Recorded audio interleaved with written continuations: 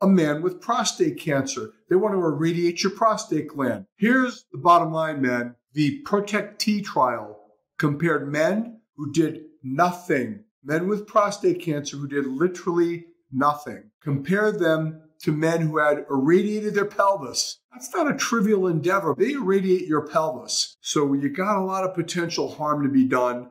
What's the upside? The ProtecT trial, after 15 years, the men who did nothing had a 2.7% rate of death from prostate cancer. How about the guys who got irradiated? Their death rate from prostate cancer was 2.5%. Do not let them mislead and misstate the outcome. Radiation therapy does not cure cancer. It'd be one thing if the treatment was benign. This won't hurt you. The perfect outcome is a treatment that eliminates the disease and causes no harm. Radiation is the opposite. It causes harm, 100%.